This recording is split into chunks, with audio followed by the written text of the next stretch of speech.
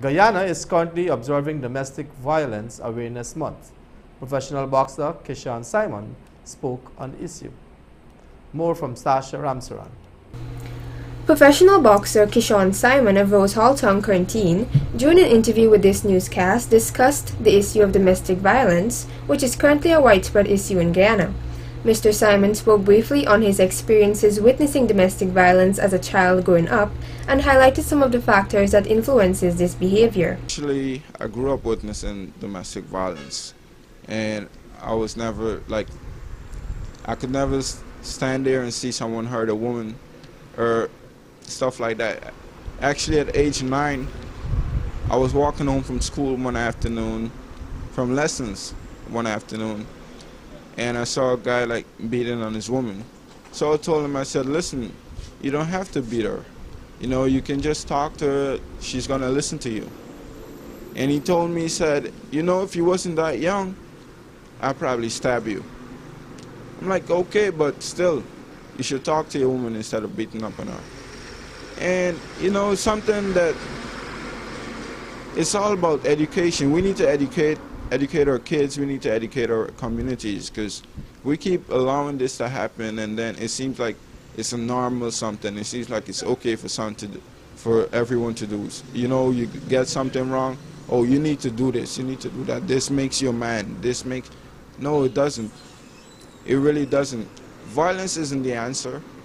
You know, some things are better like with words. The way you talk to people and stuff like that, it says a lot, and you can get so far in just the way you talk to people. Ignorance. Like, some people think, okay, they drink, they smoke, they think that makes them a man or a woman. Then you come home and you wanna establish that kind of authority in your own home or something, or even in your environment.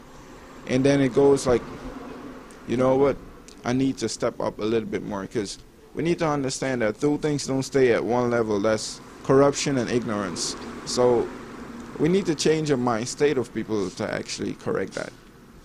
Subsequent to his comments, he went on to make a few recommendations that can be implemented to combat the issue of domestic violence. I think a lot more can be done. Like, they need to probably put some people in our communities to actually look over what's going on. You know, have regular meetings or something, so you actually find out what's really happening in the communities. Because if you allow people to just slip away with certain stuff one time, then they keep doing it over and over and over, and it becomes a chain reaction. So it doesn't stop from there. It doesn't stop. Somebody needs to step up and do something. And one thing, you know, what I think people need to do, they need to stop keeping things to themselves, like stuff that you should be speaking out about. Stop keeping it a secret. You know, you need to end the silence. Then further went on to offer a few words of advice to prospective young couples who are planning to get married. First of all, I would say plan your life properly. You know, make sure you set good foundations for what you want to do. Don't just run about doing whatever because you just want to do it. You know, you've got to plan. You've got to have goals. You've got to set goals and work towards them. You and your partner, you've got to build. It's not just about being there and say, oh, you know what, this is just my partner, or something like that. You've got to build. You've got to set a future you've got to set goals that you want to work towards and build together with them.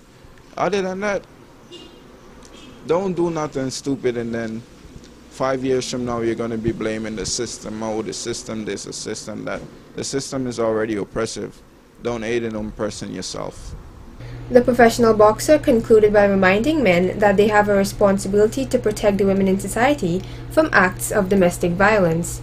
Domestic Violence Awareness Month is currently being observed, and various organizations are reaffirming their dedication to forging a world where no one suffers the hurt and hardship that domestic violence causes. Sasha Ramsaran reporting for Channel 8 News.